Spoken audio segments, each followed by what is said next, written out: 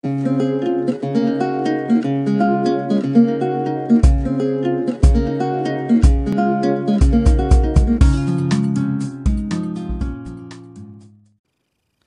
friends, my name is Ranjan Kumar. I am from Techno-Crystal Group. We are a bunch of tech-savvy guys. Today I have selected a very interesting topic. It is about magnetic strip card versus EMV card. So I will start with magnetic stripe card. So magnetic stripe is basically a black stripe which can be found at the backside of an ATM. So wherein data is residing. So data is residing in terms of track 1 and track 2. Track 1 contains card number, name of the customer and the other details. The other track contains the expiry date, CVV1, service code and other details. Coming to this interesting fact about this technology, it is mainly vulnerable because of these, some of the points. The first factor is card scheming. So in case of card scheming, it is basically a hardware device which is inserted at the top of the card reader. So whenever card is inserted, the data is captured and cloned also. So the next factor would be keypad jamming. So in this case, the major buttons on the keypad is jammed and the data is captured in between. And the third point is card swapping. This is mainly used in the merchant establishment, wherein whenever the card swapping is happening at the POS machine, parallelly that card is swapped to the other terminal also, so the data is captured to the other terminal.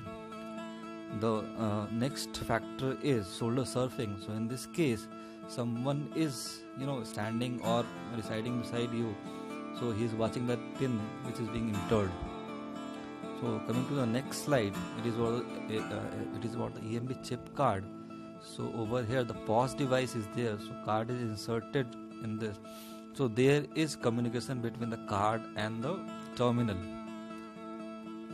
About this EMV card. This EMV was initially developed by the European MasterCard and Visa with a clear objective to provide security in this electronic transaction. Now it is equally controlled by MasterCard, Visa, JCB, American Express, China Union and Discover under a new organization called EMV-CO.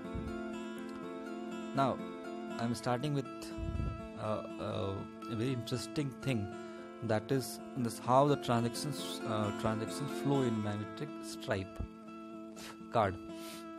So in this I have taken a POS device where only this magnetic card can be used. So whenever you are swiping a magnetic card, so the track data along with the terminal details are passed to the acquirer bank. Acquirer, based on the bin of the card number, it is selecting the issuer. So in between issuer and acquirer, there should be a network also. It can be Master, Visa or NPCI. So through this network, it is going to issuer bank. All the validations and authorizations happens at the issuer bank end, and after that the request is transferred to the host wherein all the accounting part is done. So response is coming to issuer is sending to network is sending to acquirer, and the final response is coming to the POS device. So to understand this acquirer, issuer, owners, these are types of transactions. So you can refer my earlier video which talks about the types of the ATM transactions. Now coming to the next slide, it is about the EMV transaction, EMV card transaction. So before starting this, the main difference between the MagStripe card and EMV card is that in case of MagStripe card, you are just swiping that card at the POS device, and the data is read and it's done. But in case of EMV card, whenever you are inserting the card inside the POS device, that card is locked until the transaction is not completed. So this is one of the major difference. Now starting with the transaction flow. So whenever you are inserting the card, there is interaction between the card and the POS device. So both validates themselves, and this card generates a cryptogram. So the card is having a chip. Inside the chip there is encrypted methodology along with a specific key generated by the issuer bank. So based on this, a request cryptogram is generated. And this is being sent to the acquirer bank. Acquirer bank is sending to the this network based on the that first 6 digits of the card number. The network is sending to the issuer bank. Over here, the issuer validates request cryptogram. So the specific keys are generated by the issuer bank, so it validates whether the card is generated by me or not. After that, it sends a response cryptogram to in response, and also does the authorization of the card. And in some cases, it also sends commands to update the card. So after this, the issuer sends the all this request detail to the CBS. CBS does the accounting part, send the response. Again from issuer, it is going to NPCI or Master Visa in a network. Again from there, it's coming to acquirer bank. Acquirer bank is sending final response to the this POS device. The one important point at this juncture is that again at the end point, card and terminal interacts. So it is having the response cryptogram, so it checks. So the validation is happening whether the response is coming from the same issue or not. So after this, if that response is having some commands to be executed, so it executes the command and updates its data. Now coming to the differences between these two technologies, this max type card can be called as max type or swipe card. Other part, EMV, can be called as chip card or IC card. This max type card is made up of plastic which has a stripe of iron oxide to store information. On the other hand, EMV card is made up of electronic chip. The authorization in max type card is done with the card and pin. On the other hand, in EMV it is done either with the chip and pin or chip and signature. In India, predominantly we are using chip and pin only for authorization. And next part, it does not generate a cryptogram, so it is holding a static data, so it is not generating any dynamic thing during transmission to the issuing system. But in case of EMV, it generates a unique cryptogram in each transaction while transferring data to the issuing system. Now coming to the next slide, this max type card can be used both for online and offline transaction with limited security. So both this max type EMV can be used for both online and offline, but predominantly we are using online only.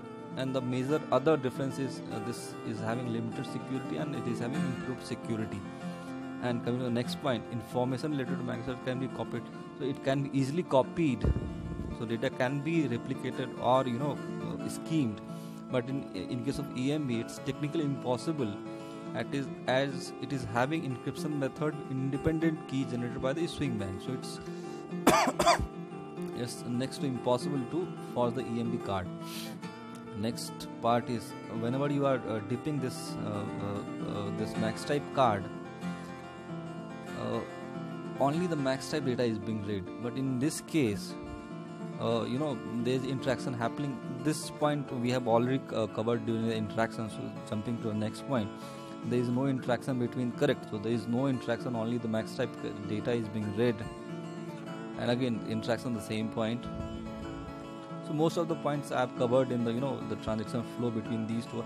Just these are the quick revision. So again, the no interaction, correct, we have covered. It is having low space.